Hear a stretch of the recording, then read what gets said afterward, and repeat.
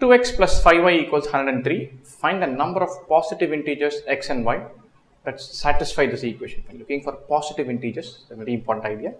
2x plus 5y is 103. I'm going to start off by trying to find one value. I want to think about this. We know that 5y is a multiple of 5. And so, if you write this as 5y equals 103 minus 2x, then if we knock off 2x from this, we should get a multiple of 5.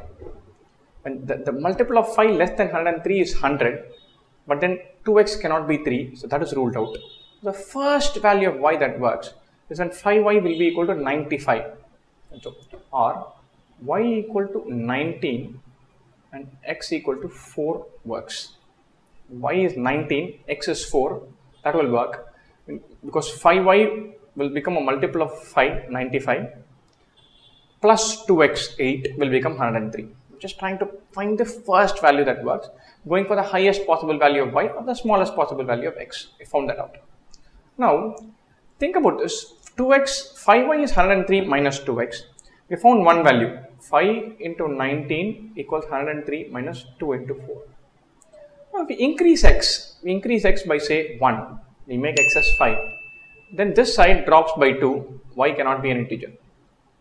We increase x by 2, this x dropped by 4, 2x dropped by 4, this side dropped by 4, 5y cannot, it is not a multiple of 5, so it cannot be an integer.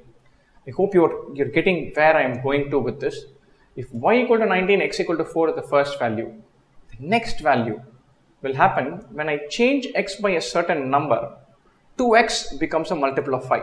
So that this can offset that. Or if I put x, if 2x has to be a multiple of 5, x has to be a multiple of 5. X becomes 9, 2x becomes 10, 10 has to be offset here, y will be 17. So 2 into 9 plus 5 into 17 is 103. Let's verify this. 18 plus 85 is 103. We started with the first set of values we tried were 8 plus 95. Next we have gone to 18 plus 85. Reducing this by 10, increasing this by 10. This has to be offset by that. This is a multiple of 5. This difference will always be a multiple of 2.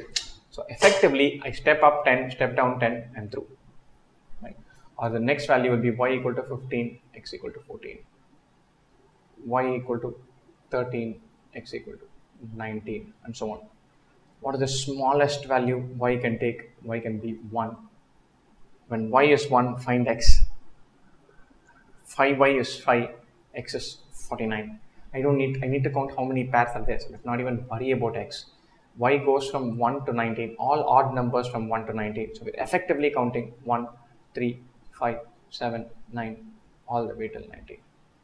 So this is nothing but 2, 4, 6, 8, 10, all the way till 20, minus 1 each. So 10 multiples of 2, minus 1. So there are 10 sets of positive integers that satisfy this value. These kind of questions are common. They're important because you need to keep one eye on detail. You cannot miss out one value and mark 9 or 11. And so you should be very careful about that. Make sure you find one value and then think about what will be the value before it, value after that, and then start counting. It's simple enough question, but you have to be very careful with the detail.